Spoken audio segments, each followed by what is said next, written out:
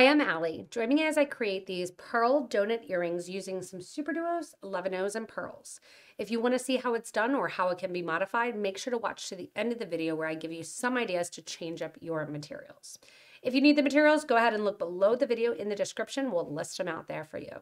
So you can either go neutral or you can do a nice spring pop of color and get ready to create these fun earrings. So to create our pearl donut earrings, we're going to be using some superduo beads, 11-ohs, and some 4mm glass pearls. We are going to begin by using Hubble Stitch. So if you've never used Hubble Stitch before, we are going to create a series of 10 Hubble Stitch units. We're going to connect them together, and we're going to finish them off, and I'll show you along the way where you can stop or you can continue creating. So don't be afraid to stay tuned for the whole video or stop during portions of it, watch to the end and decide which version you like better. So we are going to begin with a size 11 beading needle, and I have some green size 6 dragon thread. The first thing I'm going to do is put a stop bead on my project. And I have some silver superduos hanging out here. I'm just going to grab one of those actually to work as my stop bead. Go ahead and put that on your thread and needle, and about 4 feet will get you both earrings completed. And you're going to sew through that once and twice, and now your thread will stop. That'll stop your beads from falling off your line. We're going to begin our superduo Hubble Stitch using 3 of our 11-oh seed beads, letting them fall down next to our stop bead, and taking our needle and thread, going back up through bead number 1, coming out between bead number 1 and bead number 2. Once you're exiting between bead 1 and bead 2, your 3 beads kind of form a little bit of a triangle. We're going to add bead number 4, which is our superduo bead, and we're going to sew back down through bead number 2. And that superduo bead is just going to hang out right there on the top of our Hubble unit. From here, continue on. We're going to do this 10 times. So here's time number 2. 3 of our 11-oh seed beads on. You let that drop down next to the last unit that you've completed. Sew back through bead number 1 of this grouping of beads toward bead number 2. That folds that over into that little triangle. Push that down next to your last Hubble Stitch unit. Grab a superduo and sew down through bead number 2. So the superduo is bead number 4 and just kind of hangs out and pops in the middle. You'll notice that the Hubble units are not sitting correctly. Naturally, they're just going to want to kind of turn all around. We'll solve that issue as we create and go. That's 2 units. Go ahead and add an additional 8 units. And then we'll add them together and form our round donut. Once you have 10 units completed, what you're going to want to do is connect unit 10 to unit number 1. So how are we going to do that? Bringing the camera in just a little bit closer, let's take a closer look. Number 10 unit right now, you are exiting through bead number 2. We're going to go over to the first unit here next to our stop bead, and we're going to go up bead number 1. So coming out bead number 2 here on unit 10, take your needle and thread over to the first unit, and you're going to sew up through bead number 1 toward that superduo.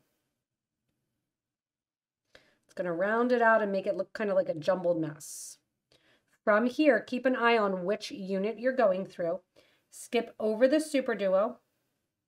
Sew through bead number 2, act like you're creating your original Hubble Stitch again, sewing through bead number 2 here. After sewing through bead number 2, sew down through bead number 3. Bead number 3 is going to be the bead that sits opposite your superduo bead. Make sure that stop bead is out of the way a little bit and pull tight so that way unit number 1 and unit number 10 sit right next to one another. From here, we are currently exiting through the bottom of unit number 1, going toward unit number 10. See how the superduos are starting to all kind of force their way to the outside? We're going to make sure that that happens intentionally. I want you, while exiting bead number 3 of unit 1, pick up another 11-0 and sew through bead number 3, that bottom bead there, of unit 10. Exiting from there, you're going to add a bead, sew through the bottom bead of unit number 9. This is what gives us that donut shape. Continuing on then, you're going to add a bead, sew through the next bottom bead of the next Hubble unit. So go ahead and just take your time adding 10 11-0 seed beads between each one of your bottom beads. When you finish with it, that's what gives you that nice inner circle where it looks like there's no breaks between those 20 beads that sit in the middle. As you add in the last bead here, go ahead and take your thread and needle through a couple beads past the bead you're adding. That way you're going further down the line, and you can see right away then all of those 10 superduos pop to the outer edge, and you're left with a nice line of seed beads on the interior. I'm going to continue to take my needle and thread through that interior line till I get about halfway. And then we're going to come up and step up so we can add additional layers onto our piece. So stepping up here then, going through, we're going to get ready to go up and add beads between our superduo beads, adding another level on. So progressing up here, we're coming out of one of our bead number 3s of one of our Hubble Stitch units. Go ahead and go back up through bead number 1 of that same Hubble Stitch unit that you're currently in. I want you to then also go through the bottom hole of this superduo right after bead number 1. And then you're going to reverse your thread, going through the top hole of that same superduo bead. You'll see a tiny bit of the green thread along the side of the superduo, but it surprisingly blends into the pink really, really well. If you want to, you can also use white thread for this. I'm using the green because it's a little bit easier to see for you guys. From here, between each one of our superduos, we are going to add a pattern of beads. It is going to be 1 superduo, 1 11-0, 1 superduo. Going from the top of the hole of this superduo, we'll call it number 1, we're going to sew into superduo number 2. Coming around then, we're going to do the same thing again. Superduo, 11, superduo, into the top hole of the next original superduo. Continuing that around the whole outer edge, that's going to get us our nice base line that will go in, and we'll decorate with some more seed beads, and then we'll add the pearls after the fact of doing that. So don't think you're definitely going to go from one step to the other. Go ahead and complete this step, and then we'll get ready and add in some more beads. Once you're finishing, you're going to go through the first superduo that you added as you add your last grouping. Give that a nice tight pull, and then we're going to step up again. Remember how the last row we stepped up from that first hole of the superduo to the second? Time to do it again. Go from the first hole to the second hole of that superduo that your thread was coming out of. Here what we're going to do is right above this superduo, we're going to add 1 11-0 seed bead and connect to the superduo that's next in line. When we're above the seed bead, you're going to go ahead and add 3 11-0 seed beads. Then sew through again the next superduo in line. Continuing on, 1 gets added above the superduo, 3 get added above the seed bead. This is how you're going to connect that whole outer row of your superduo beads.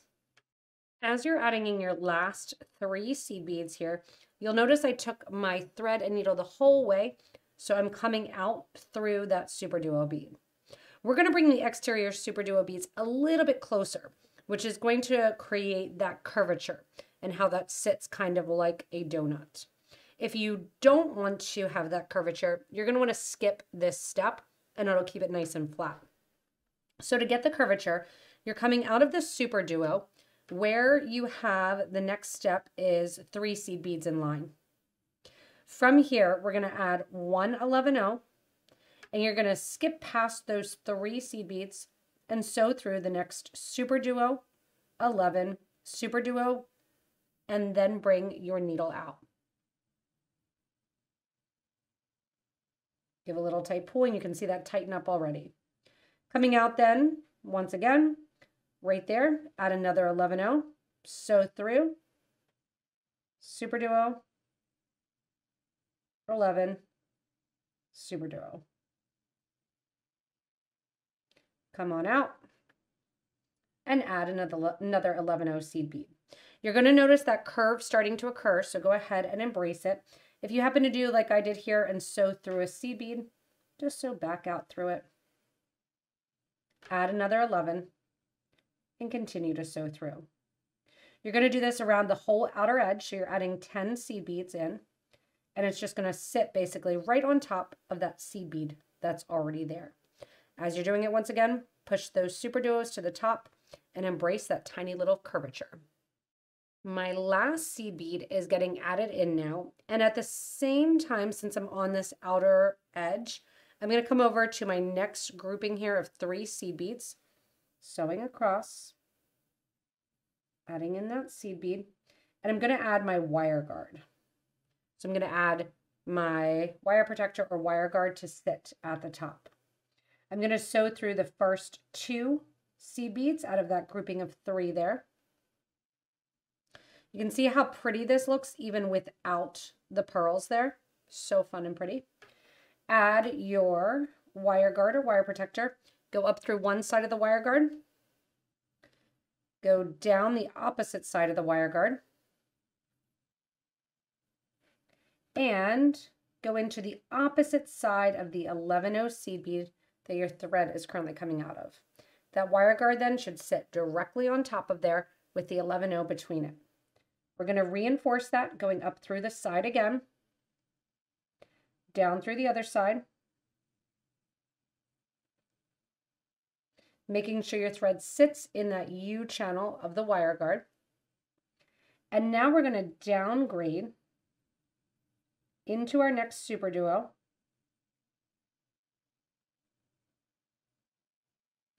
And as you come out through your next superduo bead, we're going to get our thread and needle to come down towards the bottom.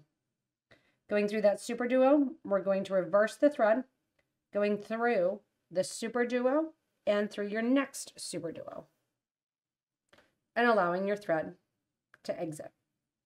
So you can see you can be done at this point if you want to. Tie your thread off, take off that stop bead. It's really pretty, or advance and add your pearls to your pearl donut earring. So now's our chance to add our pearls. If you want to add something else, I'd love to see. You could really have fun adding bugles because we're going to get like a V pattern. You could even add some drop duos or even some crystals to really make it shine. Make sure to post your pictures in our Facebook group for beading and jewelry making with the different things that you, added on your seed bead area here. So what I'm going to be doing is picking up a pearl, coming out of the top of that superduo bead, adding the pearl to my needle, and then I'm going to go to the opposite corner. So I'm going to go down from the top of this superduo. We're on our interior original row of 10, and I'm going to go to the bottom of the next superduo bead. And the pearl is just going to kind of sit there on the diagonal. Grabbing my next pearl, my thread's currently coming out of the bottom of that superduo bead. I'm going to go into the top of the next superduo bead and out.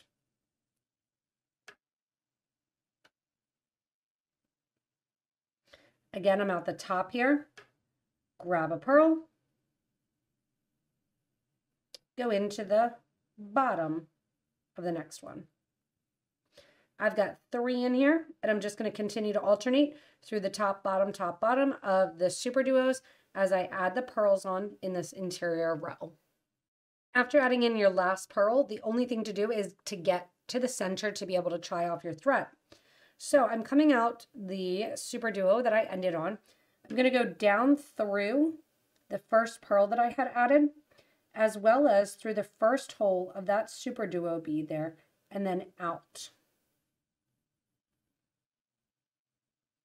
Looking then at the back of your project, you can see exactly where your thread started. So what I'm going to do is take my needle and thread from this superduo, and I'm going to go down into the 11-0 that sits below as part of the Hubble unit that original superduo was sitting on. I'm also then going to go through the center beads here, flipping the project over to the back. You can see that nice little curve of that donut. We're going to sew around the whole way of the design till we get back next to our starter thread. So you're sewing through all of the center core beads, or those 20 in the middle.